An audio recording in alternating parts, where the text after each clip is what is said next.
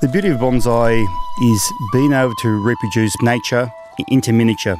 So you have to have an image in your mind of a tree growing in the wild or growing in your backyard or growing in a park or wherever it's growing, and think of recreating that with the tree you have in front of you. Yeah, so this tree is a Cotoneaster, which is a registered weed in Tasmania. So it grows quite wild all over Tasmania, and basically it's quite a very old tree. It's probably about the 35-year mark.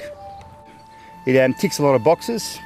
First box being it's got a nice taper in the trunk, so which gives it the illusion of age.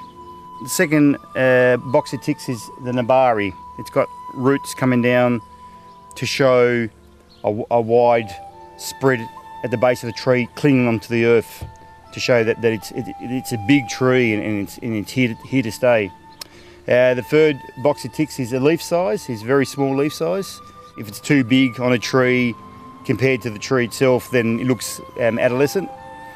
The next box it ticks is branch placement.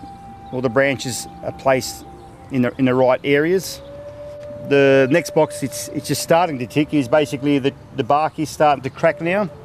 So when a tree bark starts to crack, that shows great age. That's the beauty of bonsai.